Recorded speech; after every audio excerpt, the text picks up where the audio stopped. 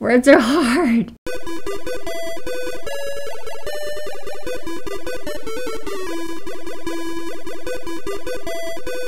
Hello and welcome back to the Charm YouTube channel. Today we are going over how you can build a Kanban for your terminal. First things first is we are going to create the project repo. So let's go ahead and do that. We're going to call it CLI because we're super creative with our naming. And then here what we can do is we can either start with our main.go file or we can do go mod init. Oops, that's my bad. Go mod init CLI demo. And we can go ahead and get started with creating our main.go. So here, of course, it's going to be package main. By the way, this tutorial assumes that you have an existing knowledge of Golang, and we're basically just mostly focusing on those who don't have a knowledge of bubble tea or want a tutorial on how to build something with bubble tea specifically. First thing we're going to do is we're going to create a single list with custom tasks. Currently, the list models accept list.items as the interface for like list items, and we want to customize that a little bit. So after we've done that, we've populated some mock data. We'll go ahead and create a list of lists because basically we're going to want it where we've got our to-do list, we've got our in progress list, and we've got our done list. So go ahead and do that. Number 3 is that we are going to customize the styling of the list, get it all nice and styled before we add more functionality to it. Number 4 is we are going to move the tasks so you can move them around between lists. So you can bring it from to do to in progress to done back to do. And then we are going to create a new task for whatever is the current list. That's all the functionality that we're going to be doing for this tutorial. And we'll go ahead and get started with the basics. So let's go ahead and create a single list with custom tasks. So the first thing that we are going to do is that we are going to create a single list. So here we're gonna have package main. We can go ahead and just do I guess we might as well define our like unique type, okay? So we'll go ahead and do type task. We'll create a struct for that. And basically this is just implementing the list.item interface. So we'll go ahead and we need a title and a description because we'll be needing to call those values as part of the interface. So we'll go ahead, do status, which is going to be an enum. For now, we can probably just do, yeah, we'll just do status, and then I'll create a const for that. So we'll go ahead, do type status is an int, and then we'll do const, we'll do to do is type status and iota. And then we'll go ahead and do in progress, and then we'll go ahead and do done. So these will basically be indices to determine like which list is focused and all of that. Anyway, we're not getting fully into that, but we do need that associated with the task so that we can know which list the task lives in and move it, update it accordingly. And then we'll go ahead and do title, title, which is a string, description,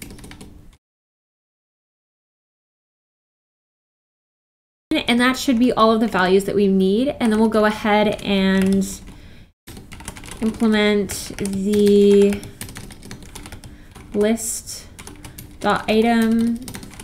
interface so that we can sub it into our lists. So for this one, we need filter value,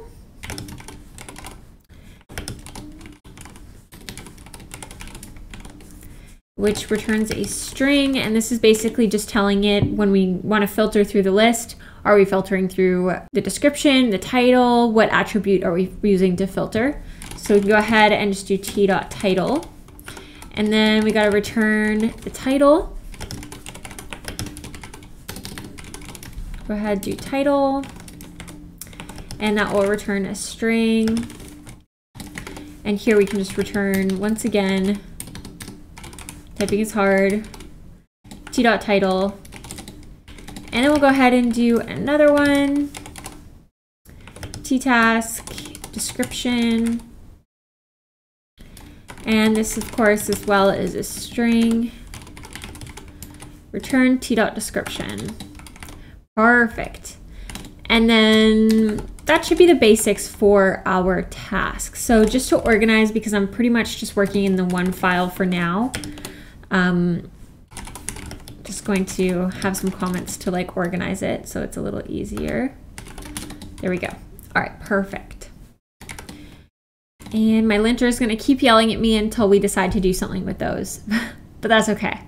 So then the next thing that we are going to do is we're going to go ahead and create a model that's going to be holding the list and holding the, this is basically like our main model. It's holding all of the lists, and then these lists contain the tasks, okay?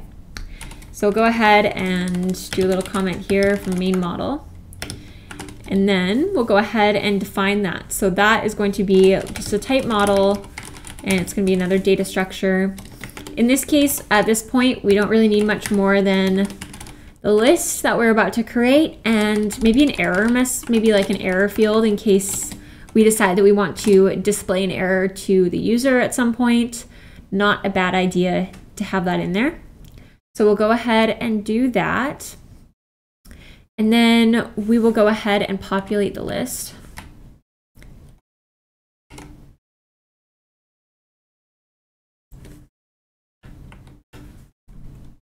Perfect. So we'll go ahead and populate the list. So we'll do a function where we modify the model directly. And we'll just do init list.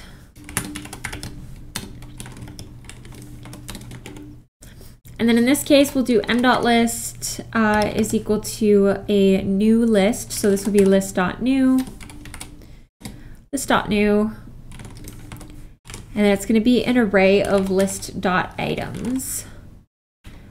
But we don't need to have that initialized immediately. You'll see why I'm doing it this way when we start dealing with more lists. But for now, we're basically just going to initialize like a default blank list as a template, and then we'll go ahead and add, like, set all of the items outside of that initialization.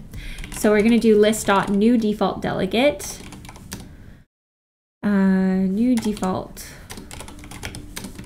delegate. I don't know why that's not. Oh, I think it's the wrong. No, that's right. Not this one though. There we go. There we go. Okay, perfect, perfect. Array of a list.item. Go ahead and do that. And then we're going to do m.list.title is equal to, we'll just start with our to-do list, okay? So we're going to do set the title, we're going to set the contents, that's set items, and then we'll go ahead and do an array of list.items. And then we'll do, let's create a task. This one, we'll say the status is to do. We'll say the title is buy milk. And then the description will be strawberry milk. Okay. And then let's just copy that, paste it a couple times, and then we'll change it a little bit. So let's change this to eat sushi. And we'll change this one to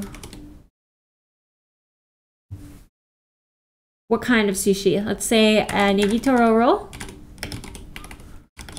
and miso soup, and rice. Okay, and then this one we will change to fold laundry, because adulting is hard, or wear wrinkly t-shirts. Okay.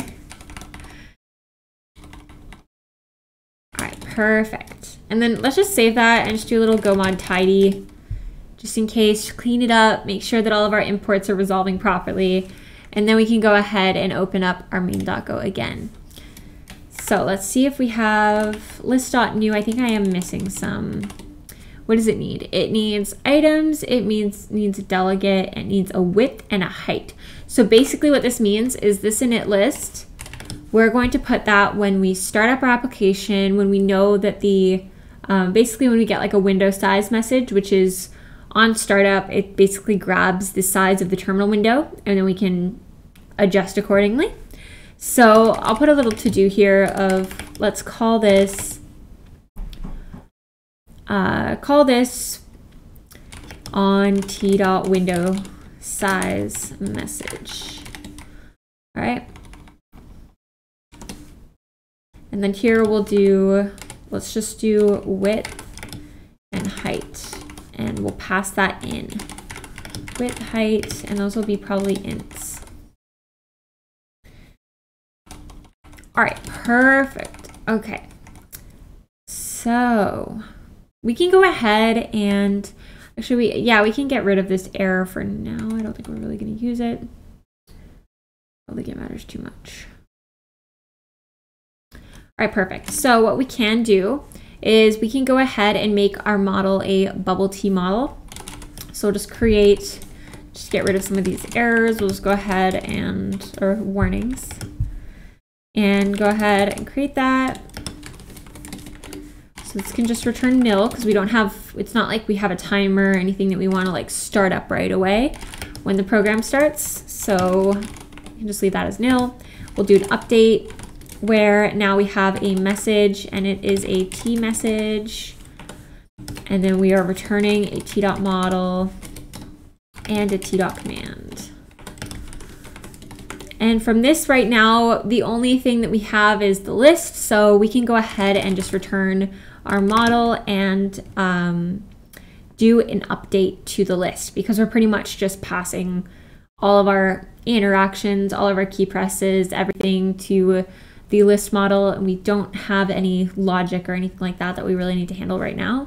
So we'll just go ahead, keep it simple, and just do m.list.update and pass the message. And then this is going to be a 2-valued thing. So what we actually might want to do, let's do something more like,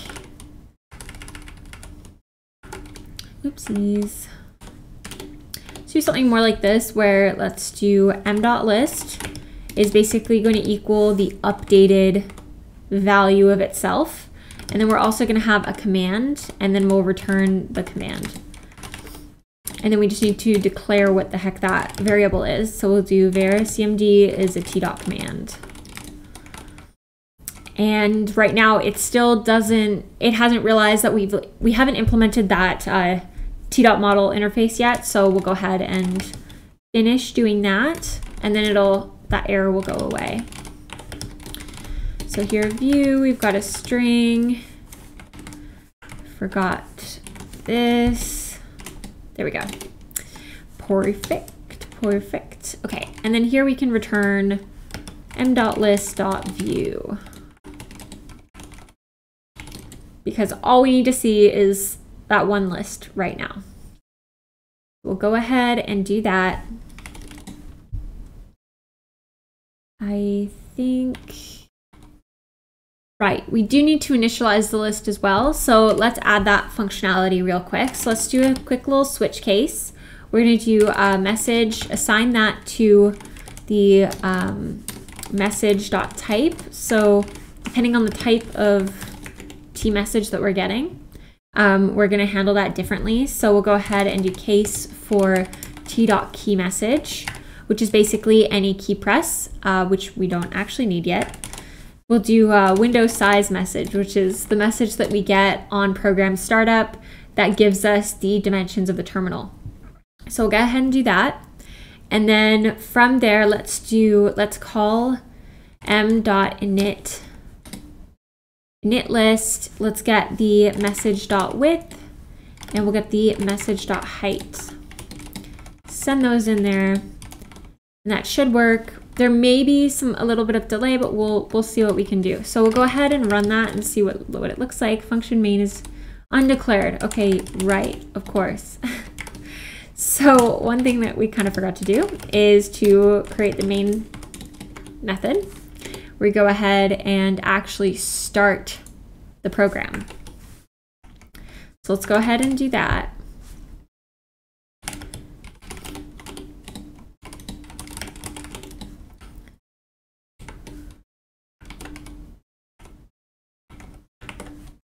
Okay, perfect. So we've got our main. Let's go ahead and create the thing. Okay, so we are gonna have to create a new model. So we should probably have a function for just like that'll give us a new model. So new, is there anything we need to pass it? We don't need to pass it any list information. We could pass it, we could just give it a default value for error. So I don't think we need anything here.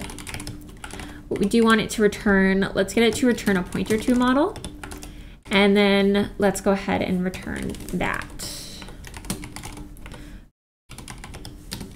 I do believe it's nil by default anyway. So that should be good.